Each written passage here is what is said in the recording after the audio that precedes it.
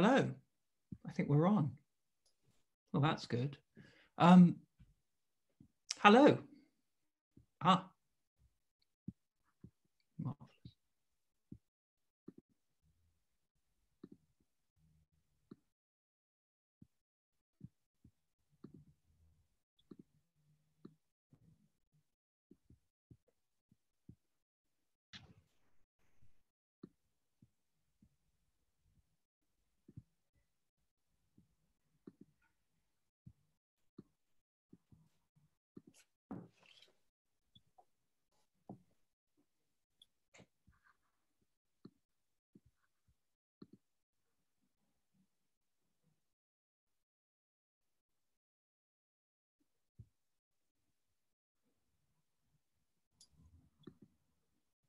Hello. I think we're on. Excellent. Hello. Thanks for joining us for BookBound 2020, a From Home Literary Festival. My name's Dan Richards, and I'm here to host this conversation between wonderful authors Abi Palmer and Sarah Perry. This event has been curated in partnership with Wasafiri magazine to raise money for the UK-based mental health charity Mind. Mind provides advice and support to empower people experiencing mental health problems. Their statistics show that on average, 1 in 4 people will experience a mental health problem in a typical year, and 2020 has been far from a typical year. Make your donation to support Mind using the link to the BookBound Just Giving page displayed below. If you, you can find out more about BookBound, Wasafiri, Mind, and all of our authors by visiting our website, which is bookbound2020.co.uk. And now on for our event.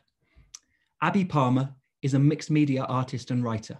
Her work often includes themes of disability, gender, and multisensory interaction. And it can be seen at the Tate and Somerset House.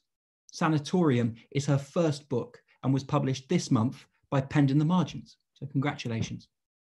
Sarah Perry is an internationally best-selling author of After Me Comes the Flood, The Essex Serpent, and Melmoth, and she's published in the UK by Serpent's Tail. Welcome to you both. Hello, good evening. Hi. Hi.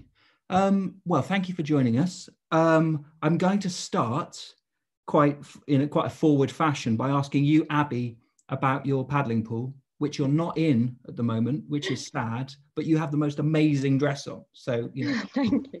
But it's apples and oranges, isn't it? Is that the expression? So my paddling pool is actually my bathtub. It's an inflatable bathtub that I use. I live in a disabled adaptive flat and I have a lot of chronic pain. And the thing that really helps with the chronic pain, which is a big part of my disability, is having a bathtub, but they won't let me have one because it's a trip hazard for disabled people. So I have circumnavigated that wonderful predicament by buying an inflatable bath from China, and it's kind of like a hot tub that you inflate, and it stands itself up, and I sit that in the shower and bath in that instead. Okay, we can only hope that the feds aren't watching this so they don't come around and take your bath away as a trip hazard. And this particular bath, it's quite a central character in Sanatorium. Yeah, it's the, I would say, kind of the anti-hero or the it's definitely a key protagonist. It becomes kind of a metaphor for my disability, in that it's this huge, it's a really unwieldy thing that there's never a good place to put it, and so it always ends up kind of deflating in the center of my bathroom, and then I trip over it in the middle of the night, and it's always there. It started out as kind of this glamorous, shiny thing that's funny to talk about, but over time got riddled with fungus, and I jammed a bit of it in the door and it's falling apart. So yeah, it feels a lot like my body. I was going to say, we've all been there. Yes, absolutely. And Sarah, I mean, that's obviously a terrible introduction then to bring you into the conversation, but at the same time, I wanted to talk to you because you've experienced chronic pain as well. I mean, there are some wonderful connections between you both as writers, but it's interesting to me because you both have invisible disabilities, or certainly had invisible disabilities. I wonder, Sarah, just if you could talk us through, you know, what happened to you just before The Essex Serpent came out. Yeah, I was awaiting the publication of The Essex Serpent and began to experience all sorts of very strange symptoms that were very easily dismissed as anxiety and stress, even though I don't have anxiety and I very rarely feel stressed. And I turned out to have Graves' disease, which is also suffered by Christina Rossetti and George W. Bush. So I feel I'm in 50% very good company. Christina Rossetti obviously couldn't be cured of Graves' disease because the medication wasn't around at the time, and she was driven insane by the loss of her fertility, by the fact that her eyes bulged and her hair fell out and she sort of lost her beauty. So I sort of feel very grateful that I was born in 1979 and can take some lovely drugs. Big fan of Big Pharma myself. And then that led to a catastrophic injury, really, in my spine. I ruptured a disc about as severely as it can be ruptured and had to have spinal surgery, and went through really epic baroque degrees of pain, and so I wrote Melmoth while I was high, essentially, on pain relief. But I'm very, very lucky. Graves' disease is easily managed and my surgery was very successful, so I have a permanent limp from peripheral neuropathy in my left leg, and I have a degree of pain, but I essentially don't think of myself as being disabled, because that would feel like appropriating a more severe degree of physical disability than I have. And largely I just feel incredibly lucky, and I can run and pick things up and so on. So you can jump, climb trees. I've seen you. I can do all of that. I did nearly climb a tree the other day, just out of sheer joie de vivre that my limp had got better, but my husband was fortunately there to prevent the disaster that would inevitably have been. So wonderful. I was just going to say, you know, the thing though that I read today, because, you know, we're friends, but I haven't up until the point read all your press, which is wonderful. If anyone wants to spend a wonderful afternoon reading someone's amazing interviews, Sarah's really your girl. I was unaware, and this goes for both of you actually, that during sort of like times of severe pain, you'd both experienced not just visions, but haunting visions. You've both seen what you both describe actually as ghosts, and you know, sanatorium is through with ghosts, you know, and I've actually made a list of sort of all the ghost sightings. One of the wonderful things about having a PDF is you can just type ghosts in and it comes up loads.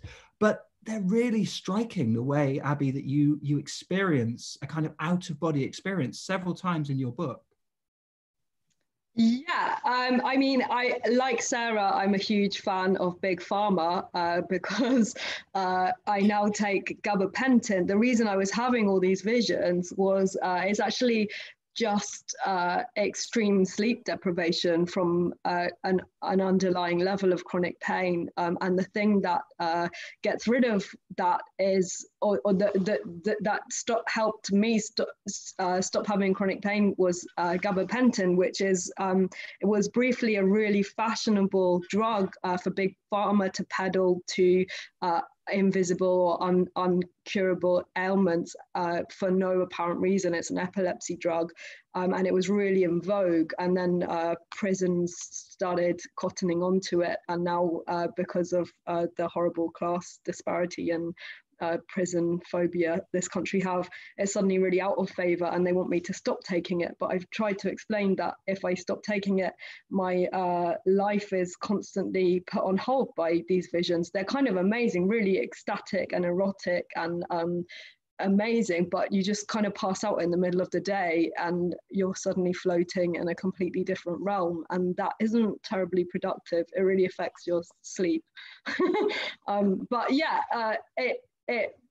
I didn't really take them seriously for a long time. I wanted, even though they're very immersive and very real, I was very ashamed of them, and it was only through kind of I guess creatively romanticizing them I started to realize how important they've been for me as part of my sense of who I am. Yeah.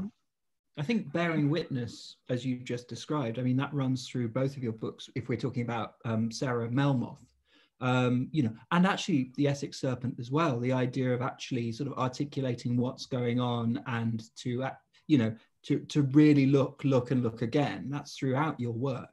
And in terms of Melmoth, I know that, you know, you were experiencing pain and then you saw Melmoth, I think a couple of times.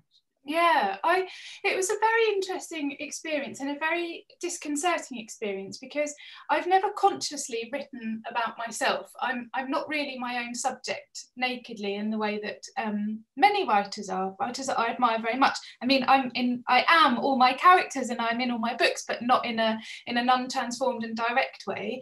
And then I endured this pain and this sense of a disintegrating body and a whole identity co-opted by sickness.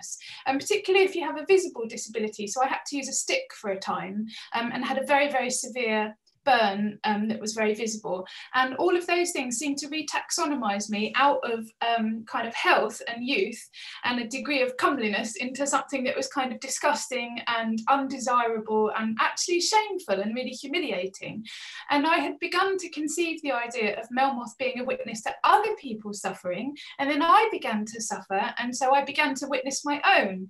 And so for the first time, my writing became deeply introspective, and I was examining my own pain and my own humiliation, which is how I conceived of my sickness. And then because of that, I felt like Melmoth was watching me. So if you put together, and I know Abi will understand this, if you put together the transformative and almost ecstatic nature of severe pain, in the sense that you are driven out of your mind, together with opiates and gabapentin and amitriptyline and tranquilizers, and you're writing about somebody bearing witness, suddenly she was watching me. So I woke up in the middle of the night and Melmoth was on the chair in my bedroom and I couldn't sleep because she was there. And I have a very kind of rational and cold approach to my writing. It's all plot devices. I don't hear my characters speak. It's all my imagination. And suddenly all the boundaries blurred and she existed. It was very strange.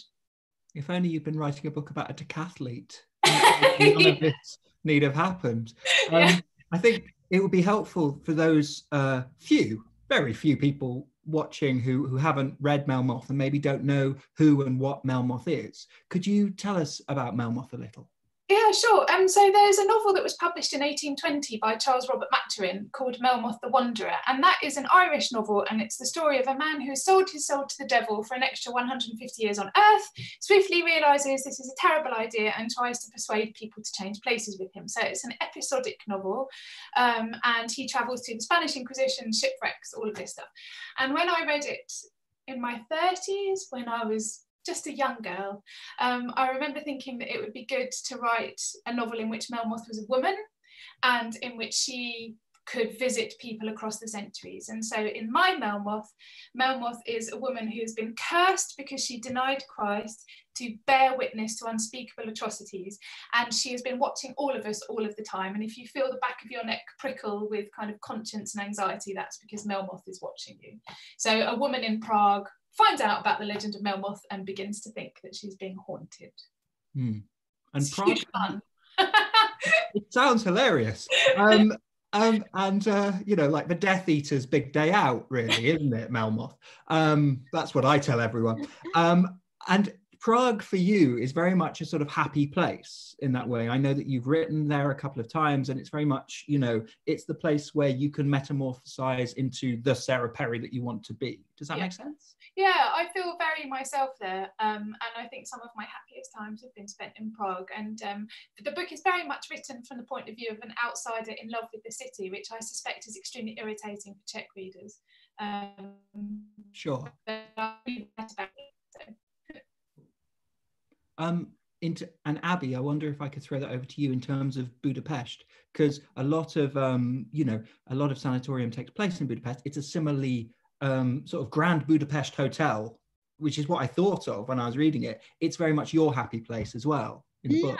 So for me, I guess the other character in the book, aside from the inflatable bathtub, is the sanatorium that is in the center of Budapest on Margaret Island, which is a small island in the middle of the Danube River. And the island, the only thing on the island, or there are a few things, but in terms of places you can go and stay, there's one hotel on the island that is a thermal water rehabilitation centre, and I managed to wangle some Arts Council funding to do a research project where I rehabilitated my body in this kind of luxury thermal water sanatorium, and so the book kind of jumps between the luxury of that experience and the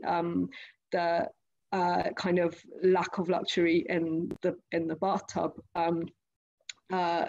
And it is a really the grandeur of it, like that's kind of the one part of the hotel is it was built in the early 20th century, and it's incredibly Art Deco and glamorous, and has this kind of real glamour side of taking care of yourself, like the sense of like old world luxury.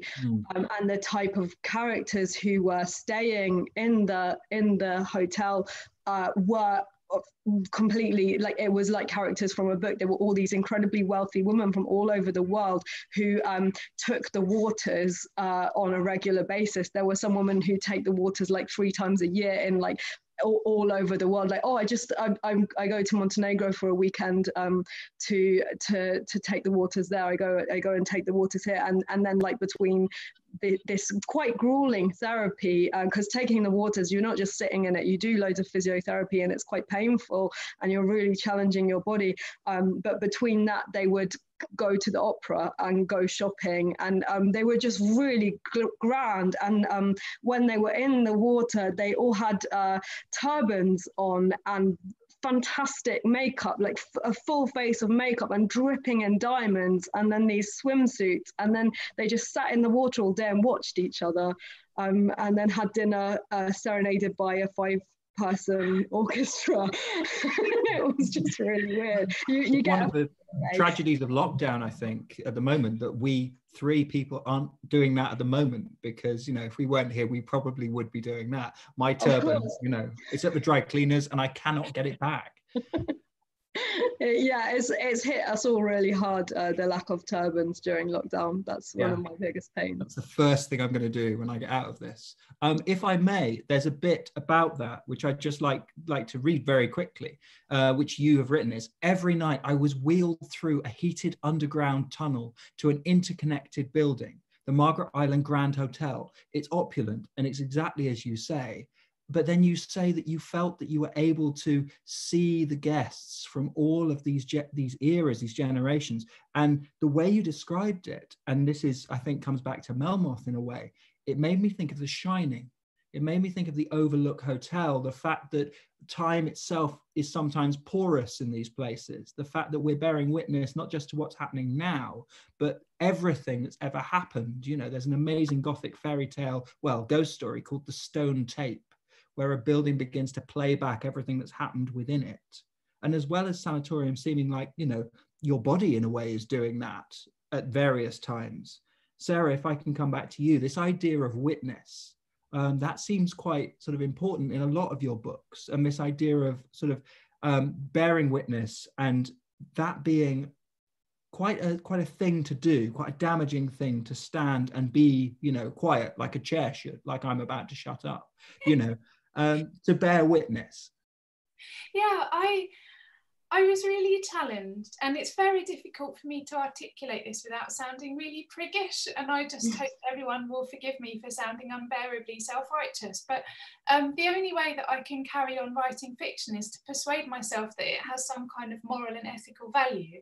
And I remember after the publication of The Essex Serpent, like immediately after and before I'd begun my next book, there was a series of terrible catastrophes around the world. There were the, you know, refugees fleeing Syria, drowning in the Mediterranean, there was the massacre at the Orlando nightclub, and I experienced one of my periodic kind of bouts of existential unease when I thought I should have done something more useful with my time than sitting in a nice study making up, oh, is it going to rain today or not in the chapter of this book, when I could have been, probably quite a bad lawyer or doctor, but, could have done something useful. And I remembered the line from Primo Levi's If This Is a Man, where he spoke about the act of bearing witness as having moral purpose and being a vital part of having a certain moral agency and action in the world, that it does matter that we see things. It does matter that we are cognizant of the suffering around us. And so that's why Melmoth became a witness. And it enabled me particularly to talk about forgotten atrocities like the Armenian genocide, the expulsion of German-speaking Czechs out of Prague, and the terrible things that happened to them. So yeah, I think for me, this idea of bearing witness is quite selfish, because it enables me to persuade myself that my books matter. I don't always believe that, but that's sort of the standpoint that I have taken for now. Sure. And I mean, a couple of the atrocities you mention are this terrible thing, disputed atrocities. So, and in a way that ties right back into Sanatorium, because you, Abi, spend the whole book almost persuading people that you have the issues that you have. As I was reading it yesterday, I wrote down, it's like the yellow wallpaper if you are wearing the yellow wallpaper as skin. Oh, I love that. Thanks. You can write my next pull quote if you... Well, this idea, it sounds absolutely sort of horrific of, I have these problems, no, you can't see them. I have these itches, no, they are not, they do not manifest. I am not crazy, Yeah, actually, it was a really funny thing that happened. My mum's been one of my biggest critics throughout my life, and she's normally my first reader. And when she read it through once, and she also has my whole family. I'm really lucky that almost every woman and most of the men in my family have the same genetic chronic illness, and we collapsed one by one, and I was the first one to get a diagnosis, which meant that all of my family could access that, which was a real privilege that not everybody gets to see somebody else who's so like you in so many ways, experiencing the same thing and trusting that it's real because you can see it happening to them, and also that it is being confirmed genetically. But she read it, the second time she read it through, she said, oh God, Abi, what if everyone thinks you're just crazy and this is all manifested itself? And I thought that was such an interesting fear to have about a book that is constantly being told that, because that's her biggest fear, I suppose, is that a doctor could read my book and decide that because I've romanticized some of the visions that I have, maybe my pain isn't valid. Yeah, I think the idea of bearing witness to it, I quite like the Kafkaesque kind of sense of it constantly shape-shifting and constantly being a different diagnosis or different words, and it not really mattering which version of ill or which version of cured you are. It's always going to come back around, if that makes sense. It sort of comes in circles, which feels a little bit like how you're describing Melmoth, Sarah. Yeah, I think this weird imperative to give agency and truthfulness to someone's stated suffering and stated unease. And I'd been so lucky all my life, and I'd been so healthy for so long, and it was quite extraordinary to me to have to be put into a position to advocate for my own suffering and distress. I was incredibly lucky with medics who instantly would take one look at me and kind of melt into puddles of pathos and proffer me 1,000 tests and drugs. But family was a very different matter. And I can remember one of my sisters coming to visit, and she saw me try to put my feet up on a footstool and it visibly causing me pain. And she said, "Oh, you are ill." And I thought, I mean, they don't routinely do emergency spine spinal neurosurgery on people who are making it up, but yeah, I mean, it wasn't great. And so, you know, you have to kind of find ways to articulate and to explain something that is so nebulous, and there isn't like a internationally accepted unit of pain kept in a cabinet somewhere where you can measure your suffering. People just have to believe you, and they often don't. And then I suppose you have this extra layer because you're both so good at emoting, you know, this pain, putting it on the page, making people feel things. But because you're both excellent at what you do, it's more complicated than that, because some of your pain, Abi, it's quite orgasmic, you know, and some of the immediate aftermath is quite, you know, when you're talking about losing yourself in the pain, that can be weirdly diametrically pleasurable in that way, you know, in the same way that Sarah, when you're writing The Essex Serpent about these very buttoned up times, there are moments of quite sort of unexpected erotic moments in those books. And it's almost that sort of the fly in the ointment that proves the rule, if, you know, if I'm not mixing my metaphors too much, you know, the fact that you have this frictive element, the friction in it all, which actually proves the truth, the fidelity of what you're writing about. You know, just because you are in pain, why shouldn't I be experiencing this great sort of almost sort of elegiac moments of wonder? And that certainly cuts through Sanatorium, Abi. Yeah, I mean, so the pain, the moments, the kind of orgasmic moments happen, I would say that it's when your body has been through so much pain, it can't function. The moments where I was climbing out of my body, I wasn't aware of pain anymore. I just wasn't able to function, and I would be completely paralyzed. It would be like sleep paralysis, but it was happening in the day and anywhere. Maybe it's happening right now. No one's quite sure. Sarah, while this is happening now, I will ask you kind of the same thing, the idea of the unheimlich, you know, the being next door to yourself. That became this very paralyzed. Sorry, I was talking all about orgasms there and it cut me off. Please talk again about orgasms. Do that again. If you could go back. Yeah, I'll just reverse. When I climbed out of my body, I would be in so much pain I wasn't sleeping, and then climb out of my body and become paralyzed in my actual body and enter this otherworldly orgasmic space, and which was fantastic, except that my other body, the real body, was completely paralyzed and I couldn't move my tongue, which is very similar to sleep paralysis, but it was kind of happening all the time, in the day, in the night, while I was awake, while I was asleep. And I think what I learned from that, I don't know if I want to moralize it too much, but the only way I could wake up from the paralysis of it and come back into myself, and the self that was incredibly painful, was to surrender and allow myself to be in this orgasmic otherworldly space, which was and I only realized that when I was writing about it 10 years later. I don't have those out of body experiences in the same way, and haven't for a really long time.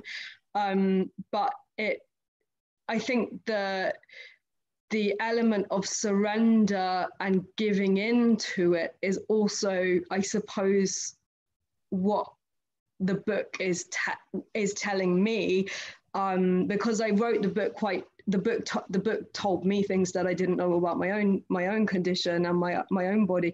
But actually, the only way I can function at all in the world, was to allow myself to completely give in to those moments and let my body lead me, kind of thing. And I think I only learned that through acknowledging the pleasure of the pleasurable moments and acknowledging the glamour of the glamorous moments, as well as the trauma of the less glamorous and traumatic bits, and just letting it lead itself.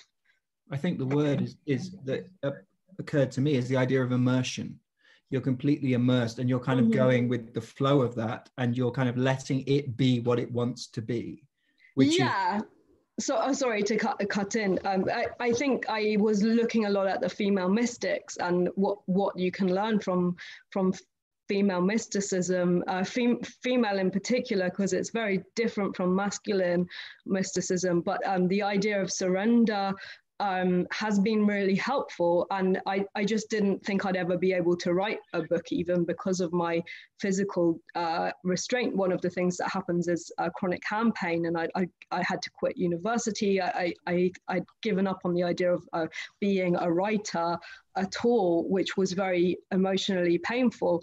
And I realized that if I surrender to what the intrusions of my body, I could begin to build a practice around those intrusions and create a book that's much more fragmented and told in little snippets with gaps for the reader to fill. And so by surrendering, I was able to, it sounds horribly capitalist, and I hate saying it like that, but I had to surrender in order to function at all. And I think that's something that, I mean, right now while we're in a lockdown, surrender is really important, and not trying to carry on as normal has been really helpful for me to remember by looking at the text.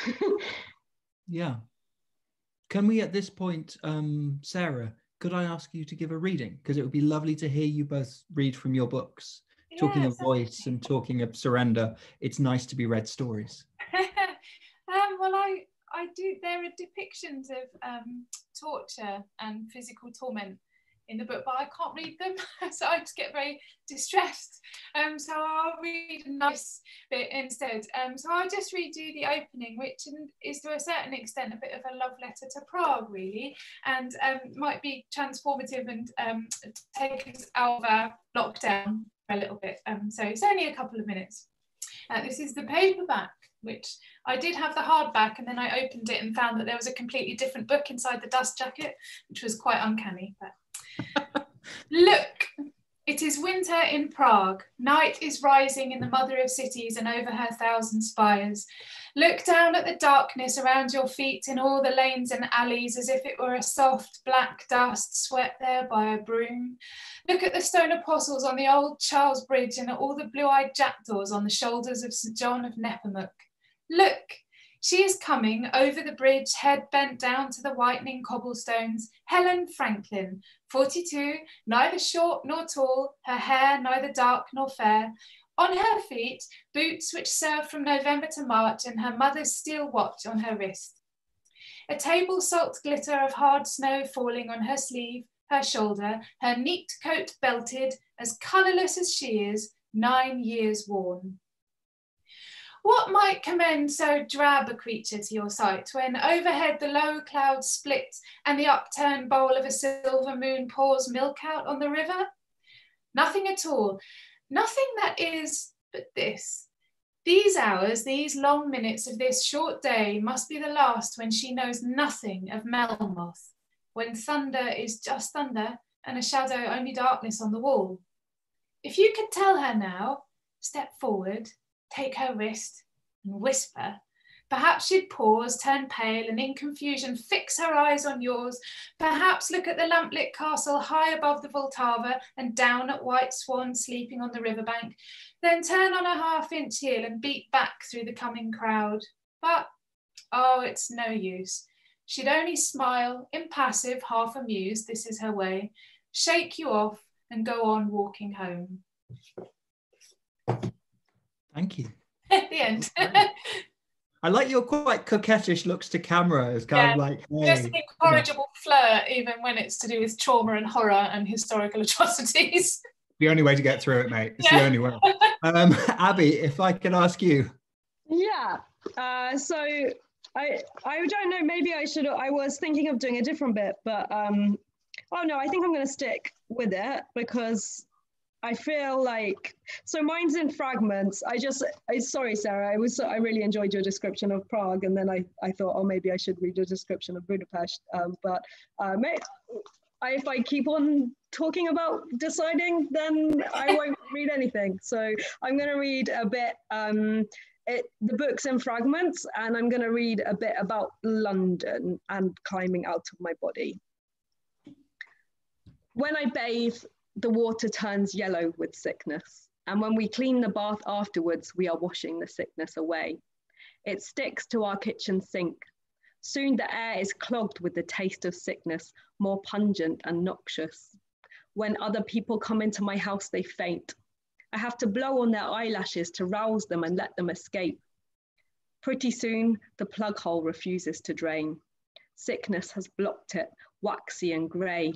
Under the city it swells, a fatberg of sickness floating through the Thames. London.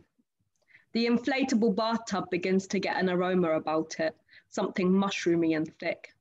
It is not entirely unpleasant. Only after I sit in the bath do I notice the dark ring of black forming around the rim. I try so hard to not to let my shoulders brush against it. I hope that you fail to notice me now, surrounded by filth and fungus. As my cartilage melts in the water, I see the liquid around me thickening into gloop and growing fibrous hairs. White-blue fur sits damp on my tongue and heavy on my cheekbones, my fat knees. The bathtub is full to the brim with spores. I watch them grow, flattening out from papery threads into thick and coiling mushrooms, so dense and spongy I can barely move. Mushrooms springing out my arms, springing out of my neck, mushrooms between my legs, fat white mushrooms, thick and spongy. My toes are mushrooms. A moist old grey one crumbles into mush. The image fades. I sink my body deeper into the water. I do not return to the bathtub for a long, long time.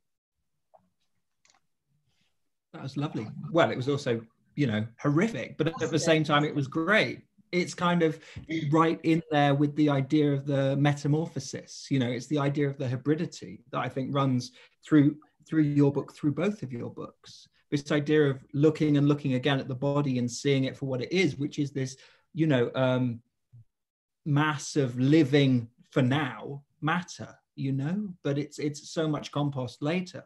And one of the things I was so struck by, well, by both of your books, is this real interest in what it is to be alive, because it's uncanny, because it's weird, because are they ghosts or are they visions? It doesn't really matter. It's happening to me. Does that make sense?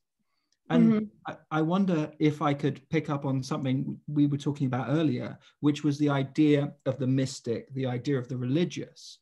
Abi, in your book, you write about St. Teresa of Avila. Is that right? Yeah. Which I did some research, you know, I'm a professional man. A mystic so pure that she kept floating off to heaven.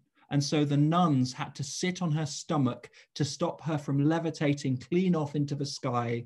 Feast day, 15th of October. That's neither here nor there. And I love the fact that she is your patron saint in the book, in the same way that, Sarah, you have your anti-patron saint of Melmoth, who's this kind of Villanelle character in a way. Can you tell us a little bit about what happens when Melmoth arrives? Because she's a witness, but what happens when Melmoth arrives generally? So there's a really tiresomely Calvinist background to this, which is that, so as I never tire of telling people, I was brought up in a fundamentalist Christian home and was an evangelical fundamentalist Christian for many, many years, until my late 20s, in fact. And what is very rarely understood or spoken about is that it is anti-mystic, it's anti-supernatural. So nothing is really spoken of as being strange. It is mere fact that the earth was created in 6 days and on the seventh day God rested, that Christ is God incarnate, that he died on, you know, all of this stuff is kind of taught and received as bare fact, as plain as the laws of Newton.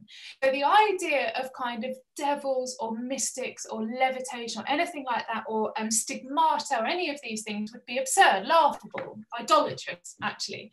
And so I've now come out of that. But the one thing that I have retained is this idea that we are all equally capable of doing dreadful things, that we're not born wicked or good, but that we're all equally capable of both great virtue and great wickedness, and that we're all equally capable to kind of access grace and redemption and forgiveness. So Melmoth represents this idea that you can choose redemption or not. So the people that she visits have done terrible things, either on a large scale, like in the Armenian genocide, or on a much smaller scale in terms of personal betrayal.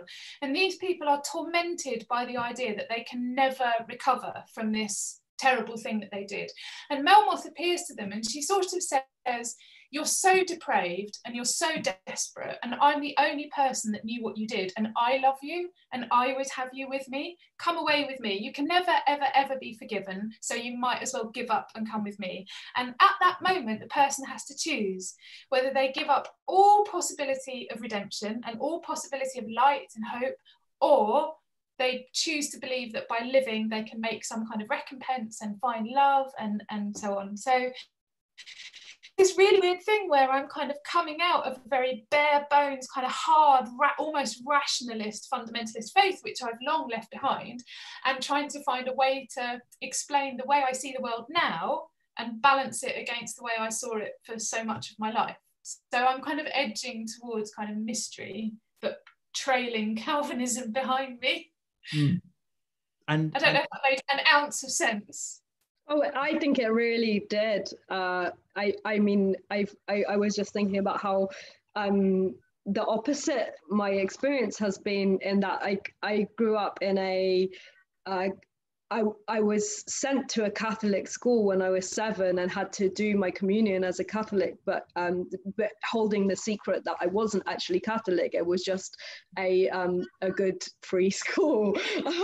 So my mum kind of tricked the priest into letting me take my communion through lying, and so taking with me the weight of the original sin, and knowing that I was already such a sinner because I suddenly had this very dogmatic faith put upon me, and so much of my early writing career has been kind of making sense of Catholicism and those images of what of how the world is formed. They do really stay with you. I think they really inform your writing practice in ways that are so mysterious and fascinating to explore. Yeah, I felt like that was a really interesting parallel but opposite experience, because Catholicism is so much about idolatry and mystics and levitations. We love them. I mean, I'm not one, but love them. We've got a few minutes left now. I'm just going to ask a couple more questions. Abi, you are brilliant at, well, you're generally brilliant, but very good at writing sort of interesting things for your own biogs. One of the things I really enjoyed was that you're all about Instagrammable pain. So when we're talking about this idea of iconography, idolatry, all of these things, can you tell me a bit about Instagrammable pain and how you seek to, I think, show illness and pain in an interesting way? Yeah, I mean, so when I did my research and development project for Sanatorium, I wasn't sure which way it was going to go. As I said, I wasn't sure I was going to be a writer. And at the same time as I was doing Sanatorium, I made an installation piece called Crypt Casino, which is about institutionalized spaces and gambling. So it's part of it is a series of fruit machines that every time you press the button, they churn out a new diagnosis. And then there's a physiotherapy one where the physiotherapist churns out one instruction after the other every time you press the button. And it's obviously, both Sanatorium and Crypt Casino are very visually pleasing or aesthetic projects that I like to think that I lure people in kind of seductively, and Crypt Casino in particular is a very Instagrammable project, and I feel like my practice as an artist is very aesthetic, and I seduce people in with that, and then hopefully there's like kind of this biting anger underneath it, and the pain. People don't like to talk about pain if they're not in it. I think a lot of people like to imagine that it couldn't happen to them, like Sarah was saying about the idea of not of hoping that it's not real. I suppose if you can't see it, maybe you don't have to acknowledge it might be there. And I think by making it visually appealing and making it sexy, and making a book that has a picture of a saint in orgasm on the front cover, which Sanatorium does, I really like the idea of this period we're in, where it's never been easier to access information about pain and access information about your disability.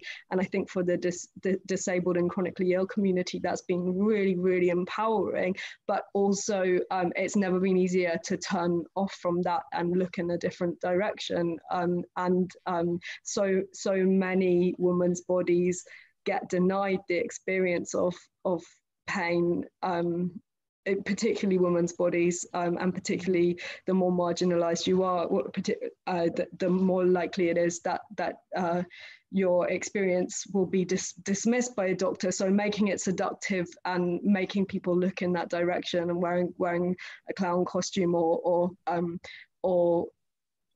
becoming very visually appealing in a way that it kind of like I guess it's like being a clown, like having a clown mask on, and then underneath there's all this agony that if you're in agony too, you will tap into, if that makes sense. Sorry, yeah.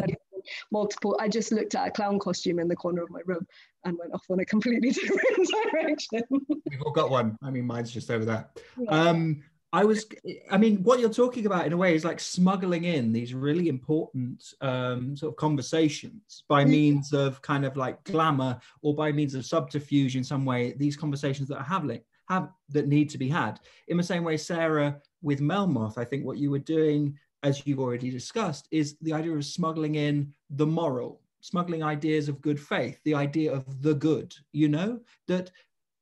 I remember going to an exhibition, and somebody who was meant to be introducing the exhibition once said, of course, painting, he said, gesturing to the exhibition, very unfashionable at the moment, and then proceeded to dig a hole, which was amazing to witness. I enjoyed it so much. I couldn't help. I was loudly saying, what's going on, to people around? This is amazing. Is this part of it?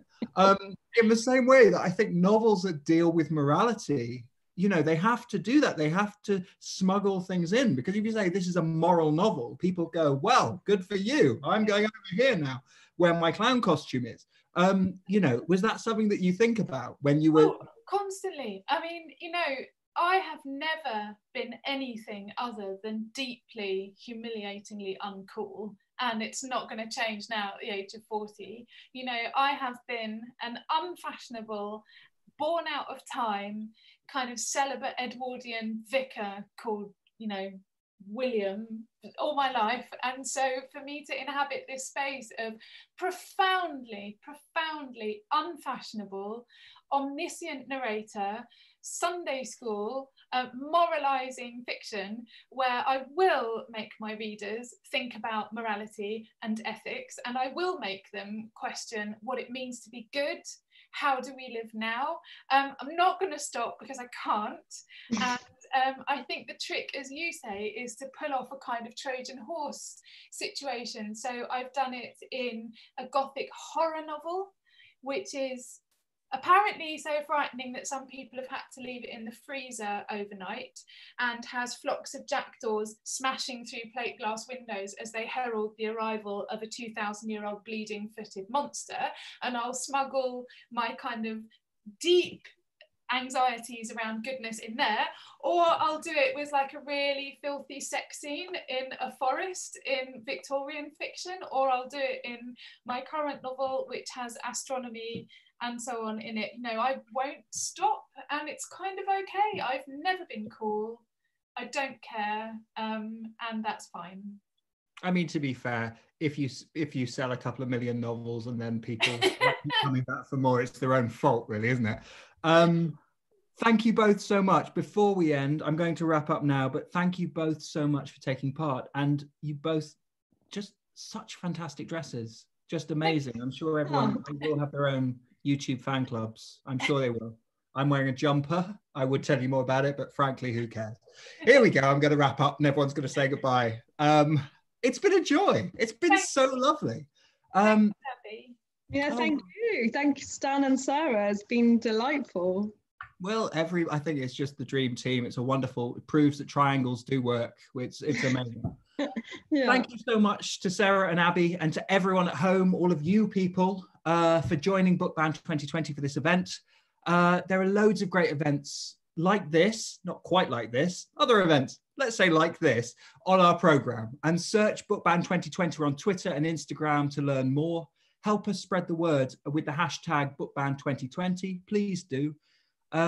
Next on tonight, we have Emma Byrne and Freya Daly-Sadgrove in conversation about robots, potty mouths, mental health, and that's hosted by Georgie Codd, who's also amazing. If you'd like to buy the work of our authors, and please do, it would be awesome. The links in the text below this video will help you through to Hive, who are an online bookseller which supports independent local bookshops. You know, they pay their taxes, all of that stuff, good stuff. Links to books discussed here and a discount code on selected festival titles are below as well. You will also find details of our authors' favorite independent bookshops across the globe. Finally, you can also find the Just Giving link, and this is important, this is great, to donate to our chosen charity supporting mental health Mind. That's below as well. So thank you for tuning in. Huge thanks to Abi and Sarah, who are amazing. And thank you at home for tuning in and being so ace. And I'm going to say goodbye, and we're all going to wave, I assume, because that's what people do. Bye. Thank you. Bye. Thank you. Bye. Keep waving. Do I leave now? Is that what happens? Thank you, Abi. That was awesome. Oh, you're very welcome. Are we still on YouTube, or is this? I don't think so. I hope not. That was Sarah's fun. literally gone. She's literally bolted for the door.